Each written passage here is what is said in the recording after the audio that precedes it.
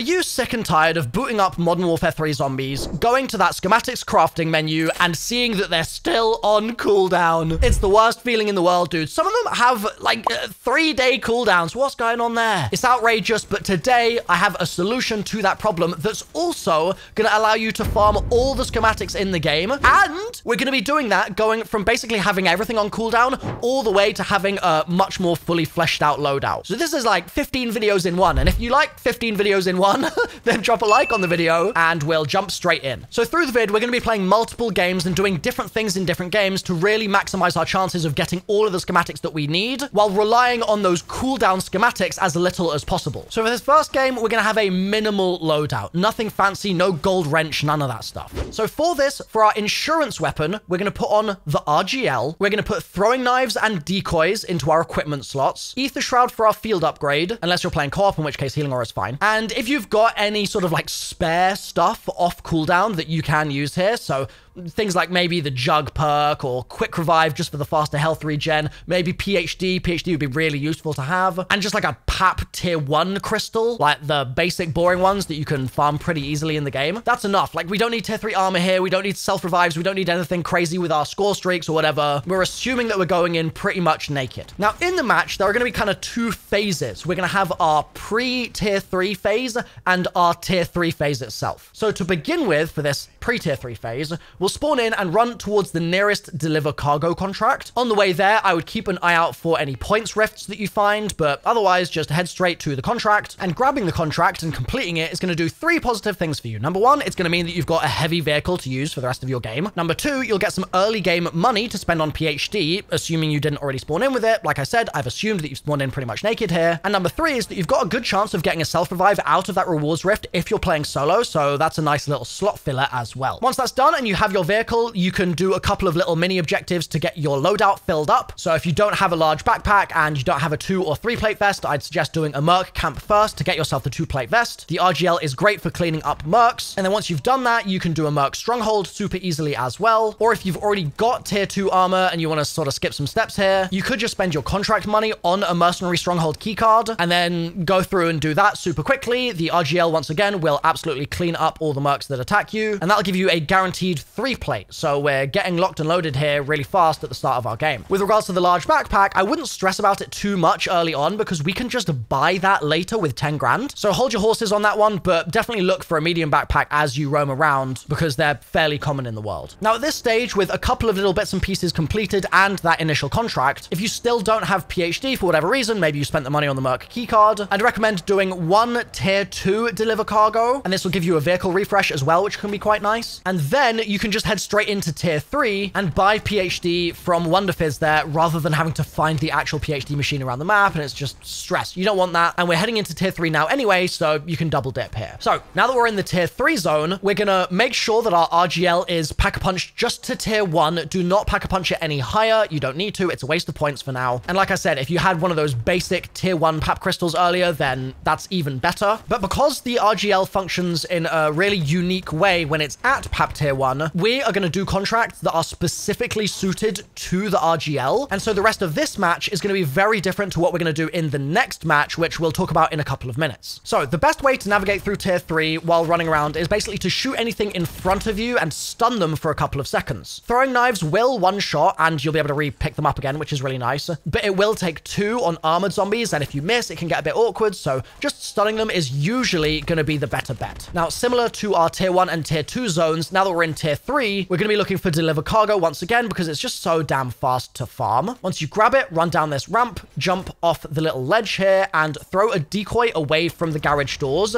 and then hop in the LTV. Should be very easy. You can obviously use the RGL to stun stuff if you need to as well, but the decoy should be fine. And then so long as you keep left on the road here, and there are multiple routes, but I like this one, and you dodge the zombie spawns so that your vehicle doesn't get too broken, you should be able to drive straight into the massive horde of zombies at the end and complete the contract and grab your rewards. Now, in order to loot that rift, I'd really highly recommend throwing another decoy if you have one, just because sometimes it can get a little bit sketchy. But if you don't have any, you can kill zombies with throwing knives, and you can stun them with the RGL as well. But I wouldn't try and kill them with the RGL here, because again, we're only really bothering to pap it to tier 1 right now. It's a utility weapon after all. So just very quickly stun, maybe chuck a throwing knife or two, loot, and get out of there, running up the hill into the main courtyard area where there's a weapon stash contract often, and you'll also be able to refill your ammo to get more decoys and throwing knives. If you do have a weapon stash, fantastic. It's super straightforward to do this. You can just drill the safe and then hop up on this ledge here as quickly as possible, and then just start stunning the zombies as they mantle up. It's very straightforward. You've got PhD at this point, so fire from the dogs isn't going to hurt you, and you can just keep on going, and then as soon as you get overrun, you can hop out of the window, throw a decoy nearby, and you don't need to run inside through the door here. Instead, you can hop through one of the windows, as zombies are only going to path through the door, and so the windows are going to be a more reliable, clear way to get into the building. And you just need to rinse and repeat this once or twice, and the contract will be completed. Another contract you might have in the vicinity if you don't have your weapon stash is the Outlast contract. They are just as easy, thankfully, and they can spawn in a couple of different locations, so keep an eye out in various areas of tier 3 for them. One of the spawns is actually in the same place that the weapon stash is, and the strat's the exact same. And there's another one that is located a bit further away, kind of on the opposite side of the island. But again, it's a very similar deal. Just use the RGL to stun zombies and you're golden. After a couple of these, you'll be able to buy yourself the tier 3 backpack like I mentioned before. And if you get any other weapon upgrades as you play, if you get any legendary wrenches, if you get any higher tier pap crystals, etc., do not use them. Because again, we don't care about kill power with the RGL, we care about stun power. And we'll save those crystals for our next match and stockpile things so we can use them in the future. Also, if you're waiting for your contracts to come off cooldown and it feels like they're taking a while or they're just not spawning in entirely, pick up some of the other contracts in the area, such as a bounty contract, but then just cancel it straight away. And this will open up availability for other contracts to be able to spawn in. Do this until the end of your game and then extract. Nice and simple. You should successfully have completed a whole bunch of tier 3 contracts that game. And that will mean that even though your purple ether tool or your pap 2 crystal might be on cooldown in the menus, we've been able to farm that stuff, and so we can now bring them into our next match and be significantly more powerful. So for our second of 3 games that we're going to be covering here, we're going to be going with the Lockwood shotgun as our insurance weapon. And if you need loadout details for this or the attachments, etc., I've got a video linked in the description and on screen right now that you can click. Our equipment is going to be slightly different. We're going with Schematics and decoys this time. Ether Shroud once again for field upgrade. And then in an ideal world, if you manage to farm a pap 2 crystal from last game or a purple ether tool, which you'll often find in tier 3, then this is the game to bring them in for. And I'd also say any extra perks you can bring, such as Stamina Up, Speed Cola, or Deadshot, would also be really useful for this particular match. So on game start, we're going to be looking for a bounty contract. Should be really easy with the Lockwood. It's a powerful weapon. And if you've managed to bring in a crystal or a wrench of some kind, use that straight away to give yourself a power boost. And doing that bounty will also, again, give you a self-res if you don't have one. Now, if when you spawn in, there are no bounties nearby, you're absolutely valid to just do a deliver cargo. The benefit of having a vehicle from that is still powerful in this match, just like it was in the previous one. So that is a valid choice too. Once that's done, we're going to go to this loot spot at the southern border of the tier 2 zone. This contains a lot of cash spawns, which are really important for us in this match. They're inside and they're outside the big building, and you're going to be scouring for turret circuits especially, but then also any extra gear upgrades you might need, extra armor plates, perks, things like that. Once you're done looting there, refill your ammo at the nearest cache, and now you could head into the tier 3 zone, but first it might be worth doing a couple of extra bounty contracts in tier 2 just for some extra cash. And the good thing about this is that if you're missing certain schematics in your menu, so for example, if you don't have Jug or PhD unlocked, these will actually only ever drop from tier 2 contracts, not from any others. And so the little method that we're about to do is going to help you farm those. And that's why I said earlier that this would help you farm all the schematics in the game, because we're not only looking for one specific schematic loot pool, but actually we're dipping into all the different loot pools. And if you're curious which schematics drop from which places, I've got a full ultimate guide breaking that down in detail that you can click in the description and once again on the corner of the screen. So for farming those contracts, I would pick up a bounty, kill the target with your now overpowered setup, and then just pick the next closest bounty. And then you can rotate into tier 3 3, go to Wonder Fizz and top up on any perks that you're missing. And then if your desire is to still keep farming for those Jug or PhD schematics, then I would rotate back to tier 2 and just keep on slapping bounties. They are extremely quick, and especially if you're in a team, they can be crazy fast, but I'm sort of assuming that most of you are solo for this video, so even if you're solo, I would say do a bunch of bounties and use deliver cargoes as ways to rotate around the map when you start running out of bounties in your nearby vicinity. However, assuming that you do want to do some tier 3 farming in this match as well, once again, the Lockwood has a specific use case that's very different to the RGL, and as such, we're going to play in a different way to maximize the benefits that the weapon gives us. Specifically, while the RGL was good at stunning zombies, the Lockwood is good at sending them into an early grave. Or is it a late grave with a zombie? I don't know. Anyhow, remember earlier we were looting those loot caches to see if we could find any turret circuits? Now is the time that we're going to use them inside the tier 3 zone. Specifically, you're going to want to look for a bounty contract. That's the best thing to use the turret circuits on. And if the bounty doesn't spawn next to a turret circuit on the map, don't cancel it. Take a look at what the thing is that you need to take down. And if it's a disciple, a mimic, or a mangler, you don't need to cancel. You can just kill it with the Lockwood. It's strong enough to do that. And if you've rinsed a couple of contracts earlier in your game, you should also be getting towards the point where you can get your tier 3 pack-a-punch on the gun if you still need it. This is also part of the reason we brought Schematics in, because they are really strong on these special zombies, as long as it's not an abomination. And if it's an abom, sure, you could have brought Thermite in, for example, to take out those heads. It's kind of a matter of preference, but I really like Schematics here for all the other bounties that you could potentially get in tier 3. However, if you're having trouble while taking those contracts down, you can throw decoys, remember, use your Ether Shroud when things get a little bit hairy, and if you decide, actually this is taking too long and it's just too sketchy, you can always cancel. There's no shame in doing that. Just move on to the next bounty contract and hope that that next one spawns next to a turret, and that will get you an instant completion and all the money. In between doing those bounty contracts, I'd say that spore control are really good to look for. You can stash inhibitors in your rucksack so that you don't need to keep going back to the little toolbox to grab more. And while you're doing that, just make sure that you store your decoys in your backpack instead of leaving them on the floor, because they will despawn otherwise.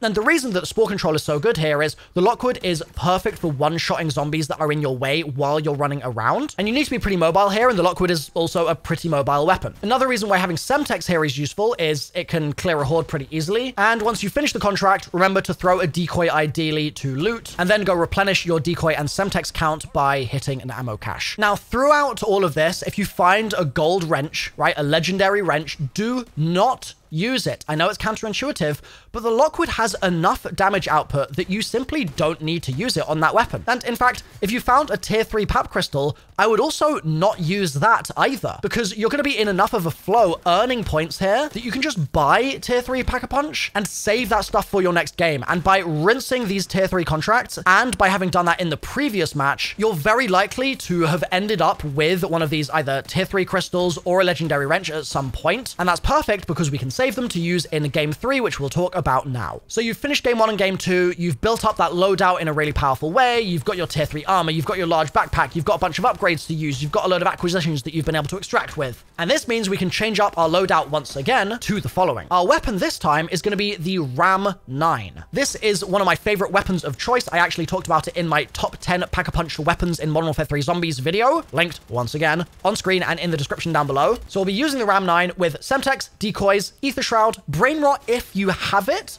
It'd be really nice, but if not, no worries, you can just get it in game. And then if you've got any of those gold upgrades, those gold acquisitions here, so gold Ether Tool, Flawless Crystal for PAP Tier 3, Gold Armor as well, any of those sorts of things, we're going to be bringing those in. And also, because the cooldown on perks is pretty low, from that first match, you may actually have some of those perks off cooldown now that you've already used here. So whatever perks that you can bring in, we're going to do that to fill up the rest of our slots. Now, if you are still lacking in any of these areas, like you only have a Tier 2 crystal instead of Tier 3, don't worry, just bring in the most powerful stuff that you can. For this match, we are going all out. When you spawn, head straight to that loot spot that we talked about in the previous match in the Tier 2 zone and grab yourself turret circuits, Brain Rot if you can find it, or another ammo mod, that's okay, and as many perks as you can get too. Then go straight to the Tier 3 deliver cargo contract if it's there. And if it is, do it. That's the first thing, first priority in your game. But if it's not there, cancel the ACV escort contract that is probably elsewhere, and that might make the deliver cargo contract appear. However, if that's also not present in your game, do something else. Just any other contract nearby. The easiest easiest thing that you think that you can complete inside the tier 3 zone specifically. And bear in mind, you're going to be low on perks here probably compared to your full perkaholic loadout. So play it a little safe. Maybe Spore Control could be a good one, but Deliver Cargo is definitely the best option because it's just so crazy safe and it's a great one to start a match with. Once you've done that first contract, your priorities should be weapon stash contracts, I would say, and Outlast, as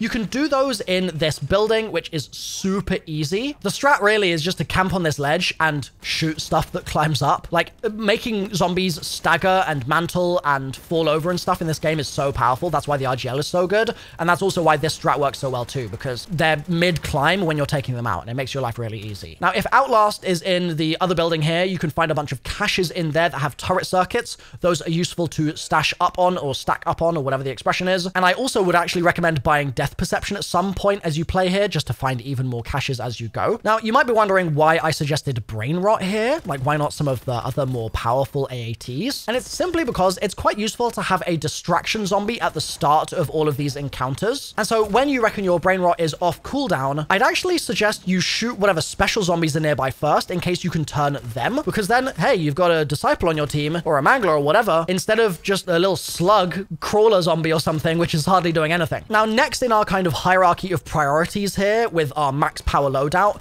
are bounty contracts. And the easiest way to do those, again, is always going to just be the turret circuits. And depending on your weapon, you might also be able to take out other stuff too. For example, if you have Brain Rot and you're taking out Mimics, that's going to be a really strong combo. But I wouldn't get too hung up on doing loads of bounties because they can just end up a bit fiddly, and sometimes you can get in more dangerous situations than I would like. Now, at this point in your game, you're probably finding that your money is starting to stack up and you don't have a lot to spend it on. So I would recommend buying a couple of sentry guns from the buy station. And that's going to mean that it's easier to take out your bounties if you aren't near a turret spawn. And you can just whack them down to help with crowd control when you're doing other stuff as well. Occasionally, you'll also get a jug suit from your rewards rifts, and you can use those against bounties as well. And as you go through all of these, you may find that you actually get a Dark Ether sigil from one of the rifts. If you don't know what I'm talking about here, there's a specific way that you have to unlock these. I've got a guide for it linked in the description and in the corner of the screen right now. That's crazy. Who would have guessed? So you'll need to do that little mini Easter egg in order to get the sigils unlocked. But if your game is dropping you sigils, that means you've done that Easter egg and you can just go ahead and grab one of them and hold on to it to the end of your match.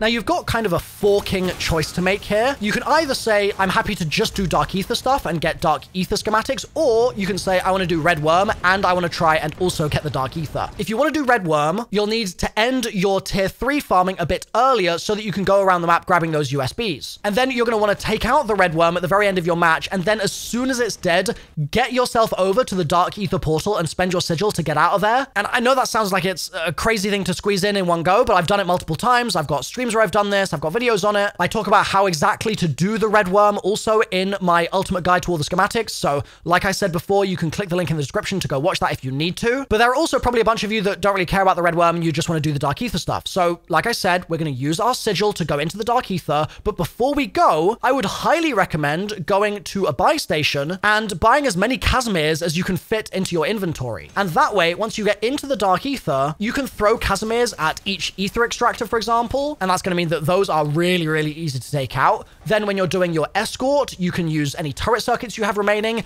and you can use Casimirs to distract everything, especially on that final little holdout before the ACV escort completes. And the Outlast is just easy, really. So just do that and you'll unlock the rest of the schematics that you need. Now, if for any reason you're struggling in the Dark Ether, whether it's just that things are taking too long or you're failing the ACV escort contract over and over again and you don't know how to get through it easily, I've got an in-depth video breaking down a whole bunch of Dark Ether specific tips, which is linked on screen right now. And I guarantee you watch that and you're going to be wondering why you were struggling there in the first place. Like, it's going to make your life super easy. So click through to it now. I'll see you there.